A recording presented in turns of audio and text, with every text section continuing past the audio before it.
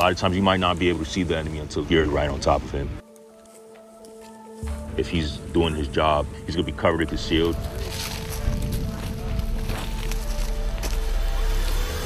With me, let's go!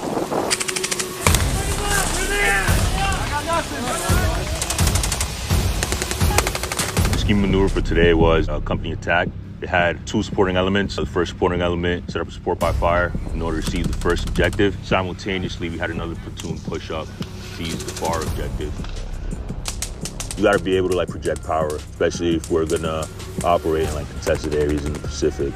That means pushing out platoons into island chains in order to operate in those terrains. Exercise Koolendong is the latest in a series of exercises that we've had the opportunity to execute alongside our Australian counterparts, as well as the United States Army and the United States Air Force. Really, the focus of this exercise is on expeditionary advance-based operations.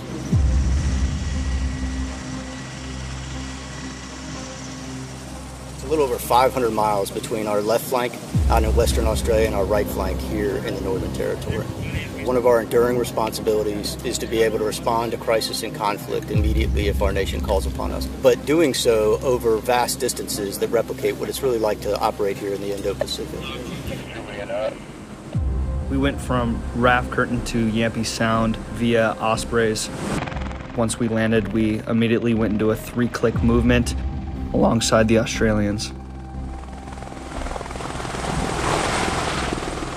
This is the first time that Marines themselves in MRF-D have ever been in Western Australia.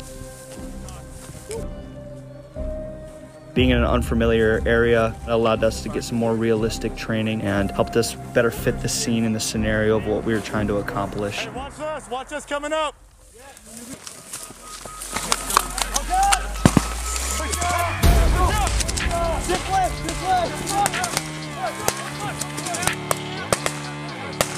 We had all the gear on us in order to sustain ourselves for those few days. We ended up making it work, and we ended up doing really good work with the Australians by our side.